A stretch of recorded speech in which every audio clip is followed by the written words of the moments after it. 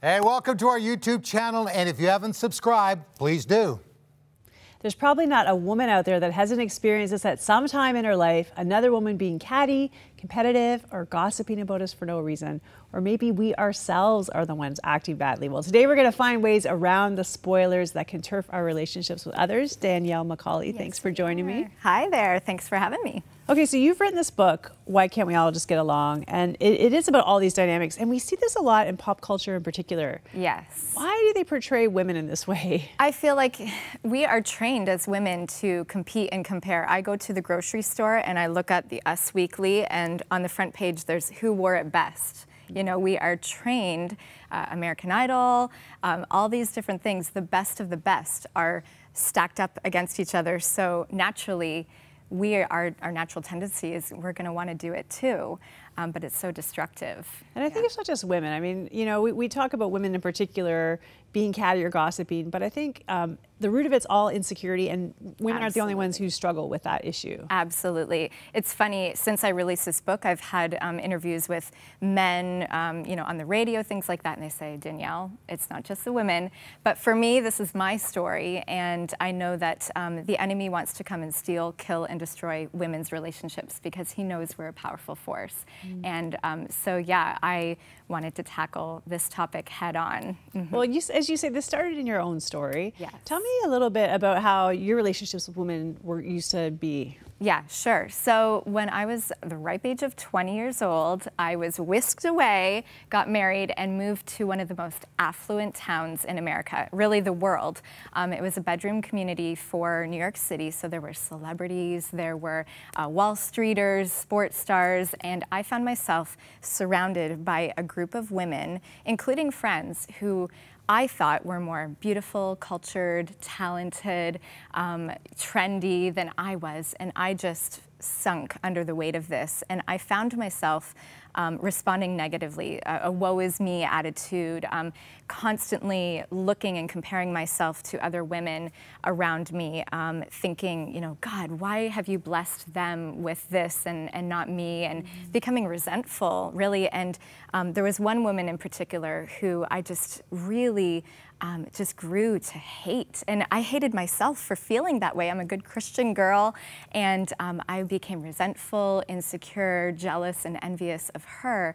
And what happened was I was pastoring at the time, and I knew my own junk, but I was also privy to so many women coming up to me and sharing their struggles and their inner things that they were dealing with. And I realized there's something going on here under the surface that is undealt with. Yeah, we don't have our claws out necessarily, but it's the heart stuff. It's the stuff going on under the surface that I liken it to a Cold War. There's kind of things going on that, you know, we're ready to blow and we're not dealing with it. And so one day I was just in fury and frustration, scrubbing my dishes and asking the Lord, why can't we all just get along? What's the deal? And, you know, he said, Danielle, you can. And I've already laid it out in my word. I've given you the tools to truly be able to view yourself properly and then view other women properly as well. And that's kind of how this book came about. You know, I think about, as you said, in this community that you were living in, all these different people to compare yourself to. I think that's now social media, because you don't have to live in that bedroom community to be able to compare yourself to all kinds of other people who seem to have it way more together than you do. So how did you take that journey from that insecurity kind of ruling you, even though you didn't want it to? I think a lot of us wouldn't want to have those feelings, but sometimes you can't help it. To today being much more confident. Yeah, so there's two major things. Gratitude, number one. I don't know if you remember that old song, Count Your Blessings, Name Them One by One. Well, I was counting other women's blessings. It didn't say count her blessings. The song says count your own. So I began to take my focus off of other women and what they had and what God had given them, and start to look at what the Lord had blessed me with. And that was number one, and that changes everything. And then number two, I learned to turn my envy into inspiration. Rather than looking at the women around me and feeling inferior and woe is me and going, how come I'm not like her or her? I would go, wow, look at, she's killing it right now. What can I learn from her to become the best me that I can be, rather than wishing I was somebody else? And so that was a huge thing. And then, of course, just taking God's word and building myself up. If I can quickly share one story that really hit me as far as comparison goes, was there's a story in the Bible, for those that don't know, about the Israelites coming up out of slavery and ready to hit the promised land, this great place that God was bringing them to. And I remember studying this and noticing that even though God was saying, yes, you're going to get there, you're going to conquer this, the inhabitants, even though when they got to that point, what they noticed was, oh, there's a bunch of giants we have to take over. Mm-hmm. And their response was, next to them, we feel like grasshoppers. And I noticed right away, I said, they're comparing themselves. They're letting comparison conquer them before any giant could.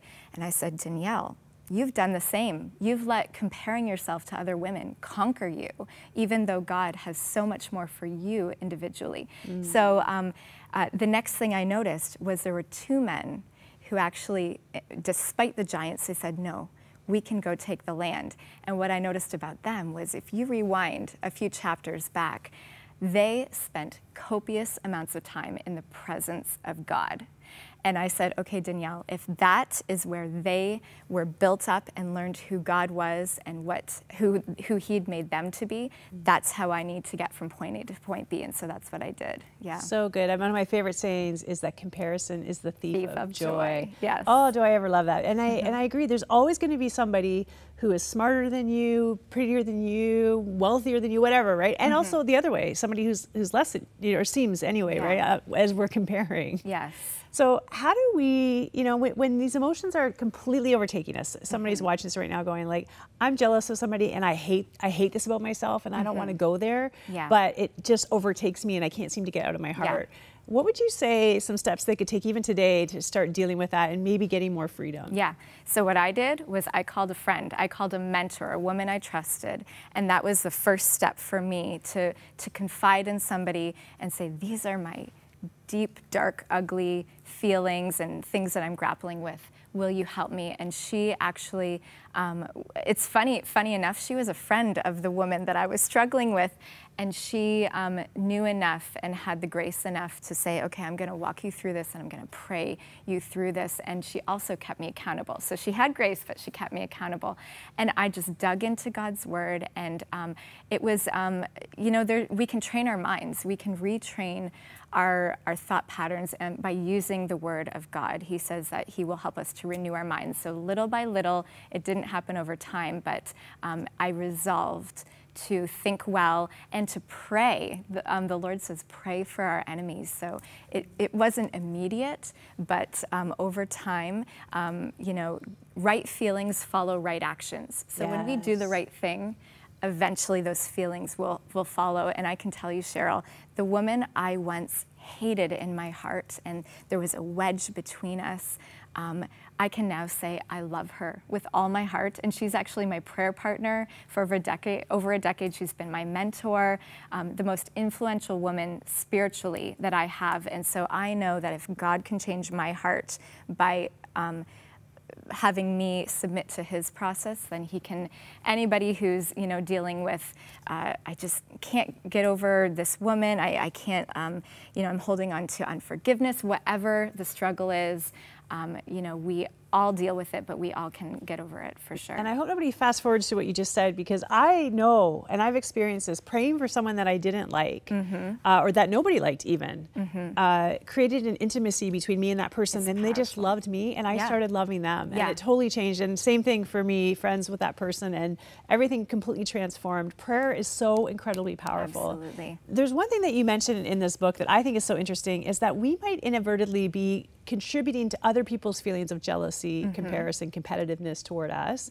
And you think about social media today, when you're always posting your perfect life or your best hair or your fabulous vacation, sometimes we have to look at why are we doing what we're doing. Yes. So talk to me about ways that we can stop making people jealous, yeah, even without realizing it. Yeah, so I very candidly share a story about years ago when I didn't do that. I didn't serve another woman, and it was years ago when I was working retail with another girl, and I was getting married and showing off my ring, and you know, she was also engaged, and she kind of had a more subdued personality and ring as well, and I didn't seem to care. People would ask me, and I'd go on, and I didn't seem to care at that time that this woman probably was bothered by that, and she wasn't my friend. And looking back at that story, I think now I wish I had have kept my rock in my pocket. I wish I would have served her, asked her, put her on the pedestal and in the spotlight, and served her that way. And so now I tell women where I go, look around, be careful with your tongue when you're talking in a group of women. If you know a woman struggles with her weight, don't talk about the 5K race you just ran. If she struggles as a mom, encourage her. So the Bible says we need to serve and also not cause another woman to stumble. And that happens on social media a lot, but it happens face to face too, and we need to be careful. It does. There's so much wisdom in this book. The book is Why Can't We All Just Get Along? Danielle Macaulay, thank you so much for joining us today. Thank you for having me. This is all the character stuff that we can work on probably for the rest of our lives. We're never going to get it perfect or right. I certainly don't. I know that you don't either. But we can have a goal set to try to be more like God, to try to do more to bring peace in our relationships, peace in our lives. I hope that you're inspired today. Thanks so much for joining us. We'll be right back.